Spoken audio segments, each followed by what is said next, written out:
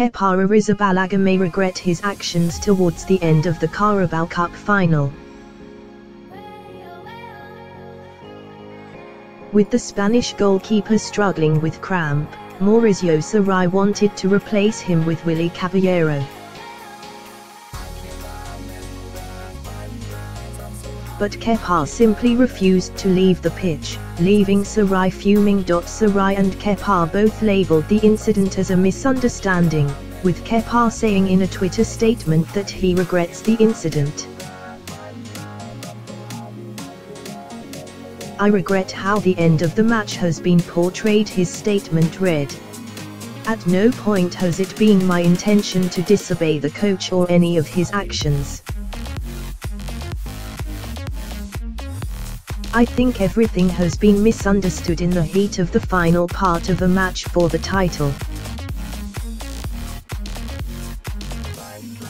Watch the incident again below." Luiz can be seen speaking to Kepa at 0:54. The battle of wills between Kepa and Sarri went on for a couple of minutes. In that time, David Luiz was the only Chelsea player that went over to speak to the Spanish keeper. Luiz covered his mouth at the time, so it was unclear what was being said. But, in his post-match interview with Sky Sports, Luiz revealed he tried to convince him to leave the field. "I just said to him we have to respect the decision of the coach," he explained. "But, I don't know if the coach wanted to change him because he was feeling pain or it was his tactical decision. I think the coach he wished to do the substitution because he was not sure of the injury, he didn't understand that.